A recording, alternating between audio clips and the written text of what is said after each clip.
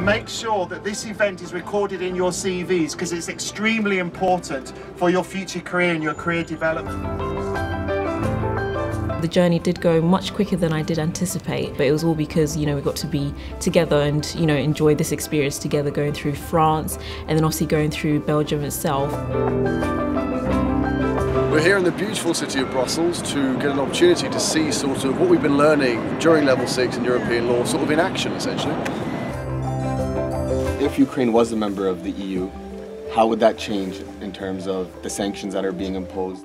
We discussed on how, they take on issues such as the Ukraine crisis, or when to provide humanitarian aid, when not to. And for us to be able to sit there and actually discuss these issues with someone who participates in it on a day-to-day basis was very exciting.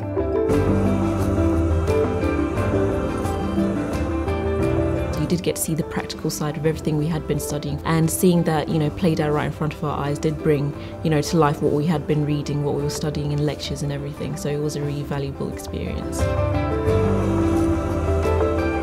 I can sit here and I can learn all the theories about the EU and what it does and how it functions from a book, but when you're actually there and you're sitting amongst those people, it's different. You actually learn, it's a hands-on experience, and what you take back from that, you won't be able to take back from a book.